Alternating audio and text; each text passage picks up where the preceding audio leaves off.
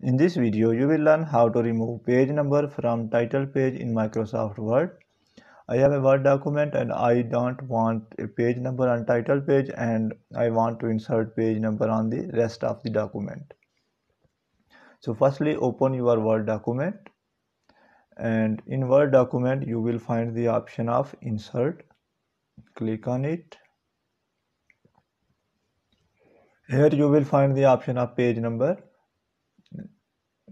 Click on it and decide whether you want to insert page number on the bottom of the page or top of the page or on the page margin. I will select top of page and in center.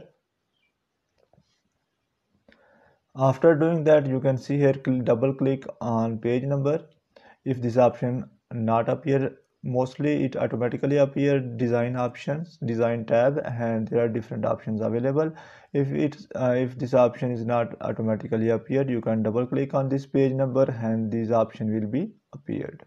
When this option will be appeared, you will find the option of different first page. Check this option.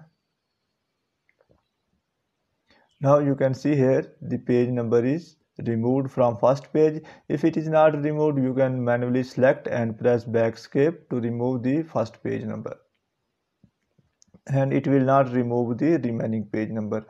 So come to second page.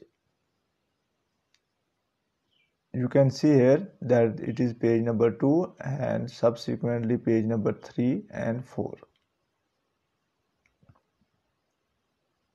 Now if you want to start the page number from 1 here, because you don't want to insert any page number to title page, so there is also option available for that purpose. Here you will find the option of page number.